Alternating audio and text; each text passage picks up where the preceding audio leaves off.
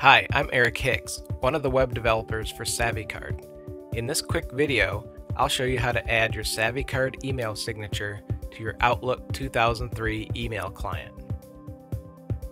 First, log into SavvyCard and you'll be directed to the My Cards page. If you are already logged in, please click My Cards in the menu at the top.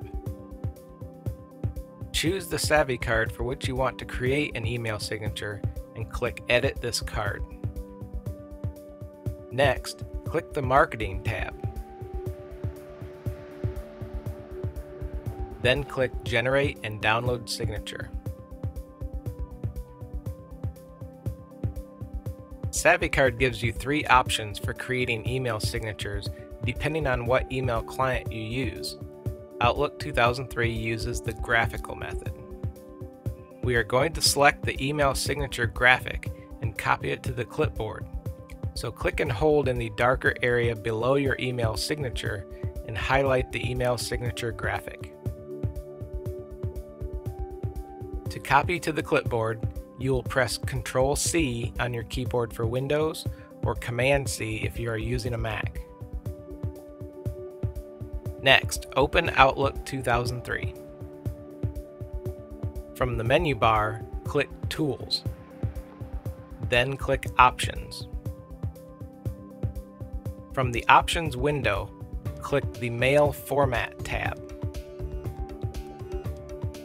At the bottom of the tab, click the Signatures button.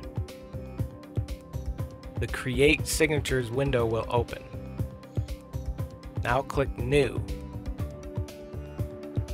In the box labeled Enter a Name for your new signature, type a name to assign to this signature. I'm just going to type SavvyCard.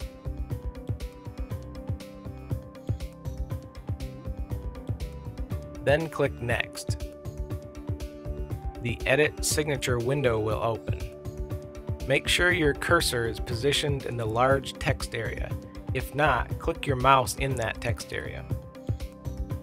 Now press Ctrl V on your keyboard for Windows or Command V for Mac to paste your SavvyCard signature into the text area.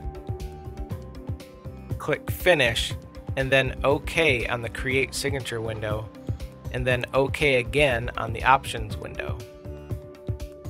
To verify your signature is working, simply click the New button in the upper left to create a new email. Your new SavvyCard signature should display at the bottom of the email.